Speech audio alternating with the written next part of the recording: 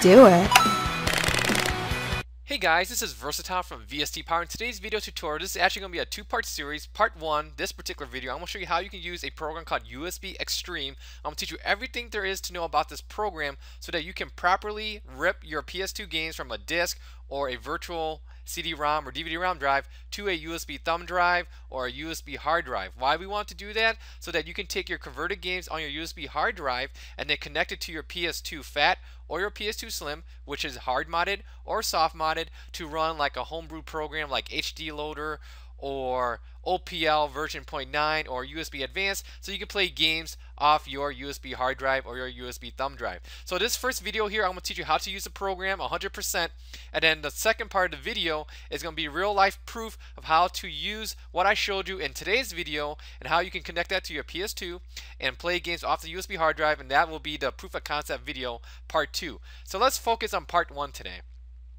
First thing is connect your USB hard drive or your USB thumb drive to your computer, then go to My Computer, and what I want you to do is right click on that drive, go to Properties, go to Format, and then say NTFS is fine, give it a name, do a quick format, and click on Start. Let it format. I'm not going to do that because I already did that.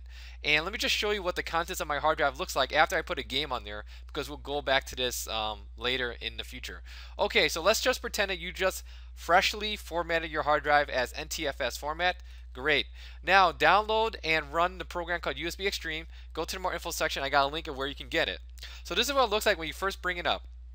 First, click on the Disk Format tab, click on Format, and then select your drive that represents your USB drive. So here in my particular case is letter W. I click OK. There's going to be a progress bar basically. Let it do its thing. Might take a few minutes, and then you're good to go. It's going to format it into a special format that the PS2 can read, and now you're good to go. So what you do next is go to Games Installer. So what I have done so far is I have literally put in a PS2 game in my DVD drive. If you have a disk image, yes, you can use Daemon Tools or Virtual Clone Drive and mount that ISO, and then you'll have these virtual drives here. So like my E, F, G, those are my virtual drives, and O is my physical Blu-ray drive actually. So I have a PS2 game in there right now.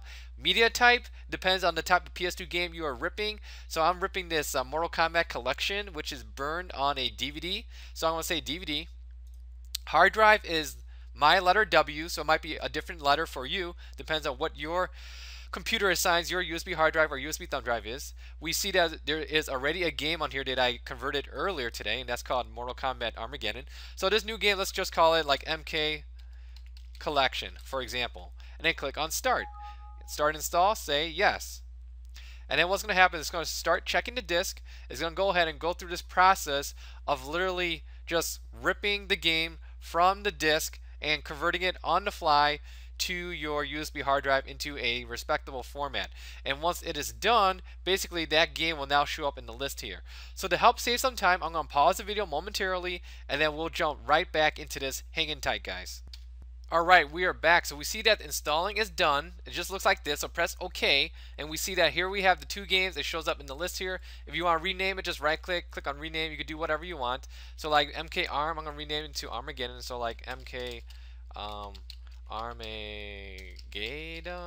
Okay, press OK, and then we're good to go. So that's literally how you use the program. If you want to rip another game, simple. So pop out your drive, put a new game in, repeat the process, give it a name here, click on Start, it rips it to your USB thumb drive or your USB hard drive or whatever you're using, and you're good to go. So that is the tutorial in a nutshell. If you like this type of video, please like, favorite, and subscribe. So hopefully one day we can get to the front page of YouTube. Otherwise, if you got any nitpicky questions, leave a comment here on YouTube page, and I'll get back to you as soon as possible. Once again, thank you for watching. Take care. Bye.